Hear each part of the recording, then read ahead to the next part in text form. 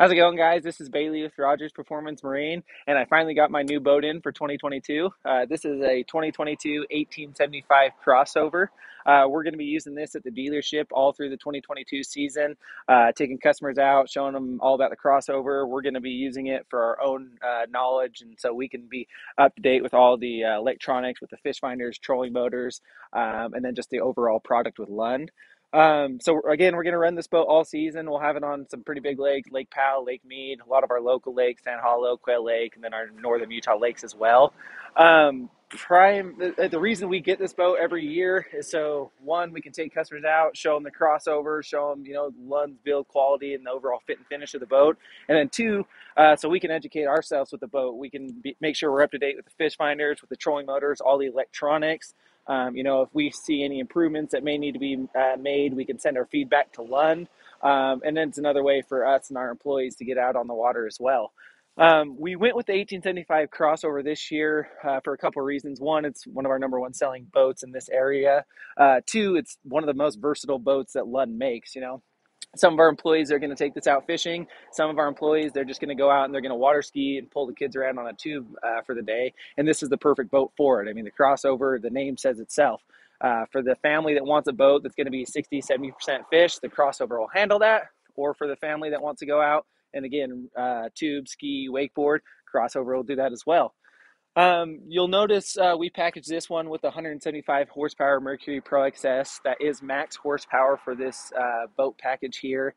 We've got a 9.9 Mercury Pro kicker, the new 4-stroke EFI series outboard on the way, so we'll have that set up for some trolling.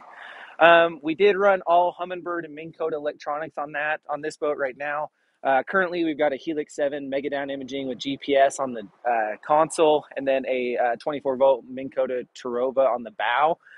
We'll probably take and move this 7 up to the bow and put a larger graph on, whether it's a 9 or a 10, I'm not sure yet. So as we're doing that, we'll show you some videos, maybe how we do the installation of the fish finder on the bow, how we're going to link them together. We're going to do a lot of videos with this boat just to show you more than what you're seeing in the boat. We're going to go over the electronics. We're going to go over downriggers, trolling motors, fish finders. We're going to get into the break-in procedure of the motor. Talk about propping, what's going to be the best prop for you with this boat package, with the motor, and at our altitude too. So if you're following these videos, looking at this boat, whether you're looking at a crossover or you're only interested in the Humminbird electronics, the Minn Kota electronics, or the Mercury Power, feel free to reach out to us if there's some content you want to see. Whether it's motor specific, electronic specific, just let us know. We'll try and make some content that helps educate you guys on Lund boats as well as the components that come with them. So we're going to start getting this boat ready for the water and hopefully get some good videos for you guys. All right, here's a quick look at the interior. Again, this video is not going to be to walk you through the crossover model itself, just kind of show you what we've got in this boat. If you're looking at ordering a crossover, you can see the way we ordered it from the factory. Then we'll go over some changes we're going to make, some upgrades we're going to add to it, and then just show you what this boat's like on the water. So right now, just a brief walkthrough. Like I say, we've already got the Helix 7 Mega Down imaging on the console. That was part of the Fish Ready package from Lund. Most likely going to move that up to the bow. Minn Kota trolling motor on the bow. It's got a 3-bank battery charger on it.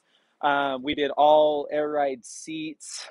We did the upgraded bucket seat. I'll attach our build sheet to this boat in the video so you can see exactly how we ordered it from Lund. And then any upgrades that we do to it, we'll talk about that, where we got them from, why we chose what we chose, and try to be as in-depth for you guys as possible as we're making a series of videos on this boat. So yeah, we're going to get things going and get this ready for you guys.